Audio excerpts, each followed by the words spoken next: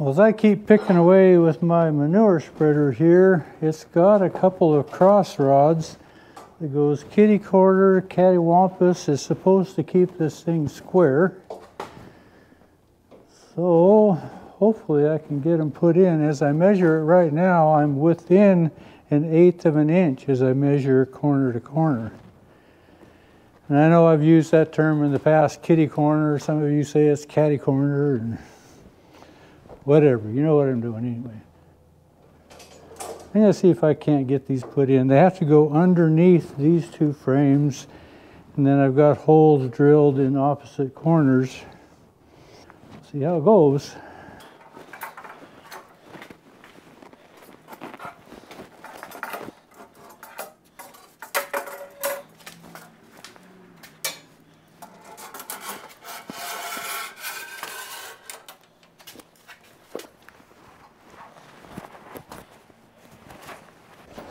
Seems like the first one should be the easy one.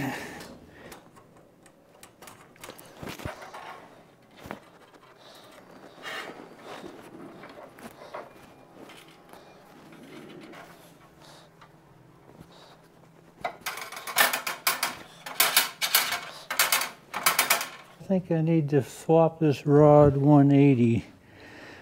This cross beam is thicker than the front one, and I guess this rod is made accordingly.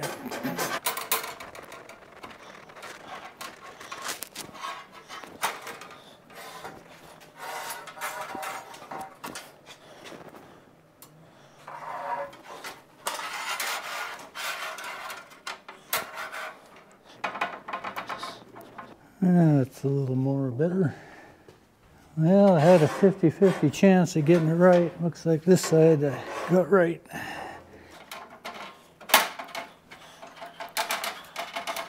Slipped right in.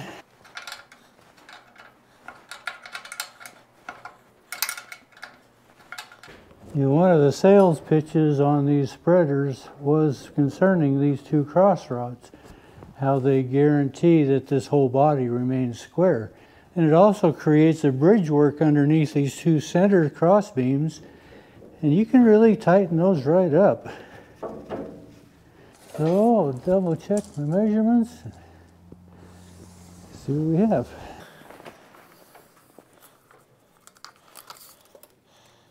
Like 125 3/8.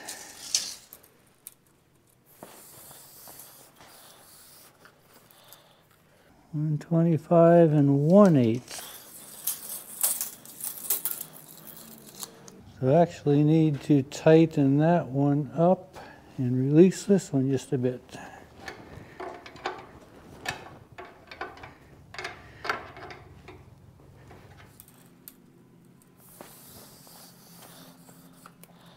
$125 1/4.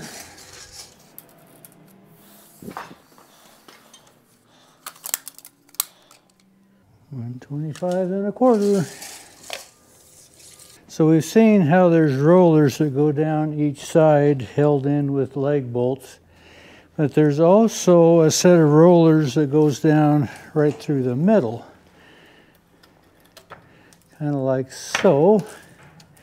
And there's 3 that go between each of these frameworks, and they should all be the same height as these rollers on the side. I haven't taken these apart yet because I wanted to get to this point and make sure I have everything correct, and it looks like I do.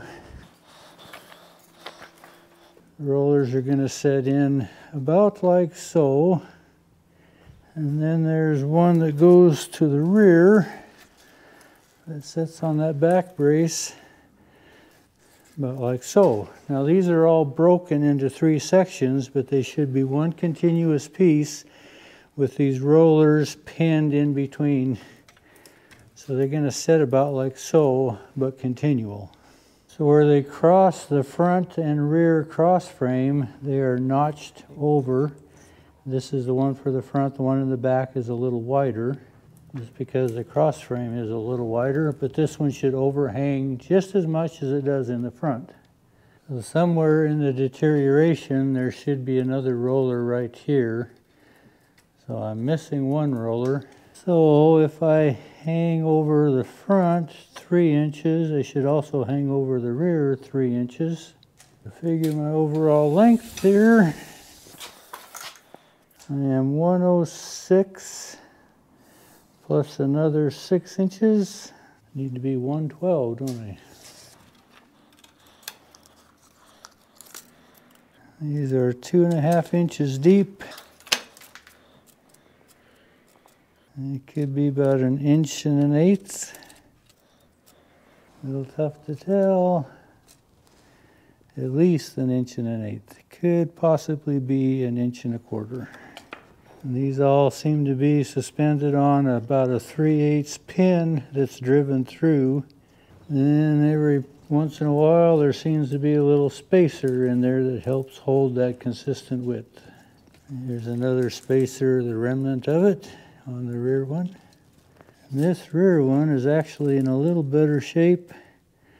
It measures closer to that 1.25 inches. So I'm going to make these 2.5 by 1.25 inches by 112 inches. Well, as I was moving these center rollers around, I see I dropped one out of there. So there's my missing roller.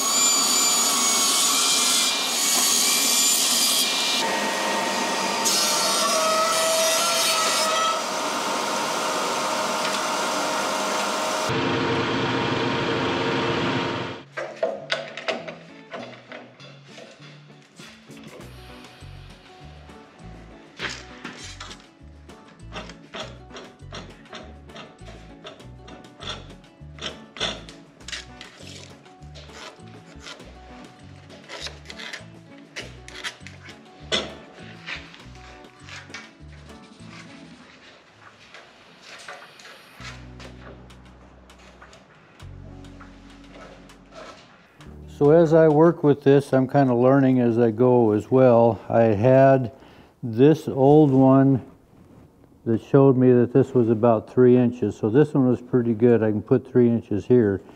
But from this front cross frame to this bar that holds the cogs for the front of this apron, we're at about 4.5 to 4 5/8 distance between the two. When I go from this back crossbar to the bar that holds the cogs for the back side, I'm only at 3 1/4. So I'm not going to want to have this probably at 3. I made it 2.5. I may even cut it down to perhaps 2 inches. Just to make sure we have enough clearance as this apron makes this corner around these cogs here.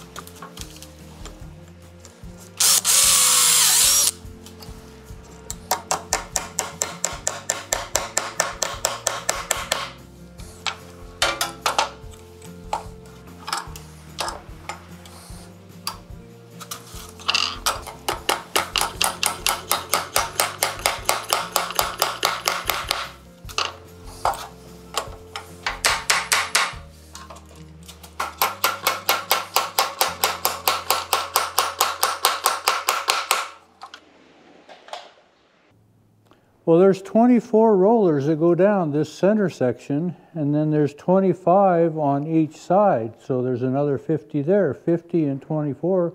There's 74 rollers that just carry this apron as it goes back toward the beater.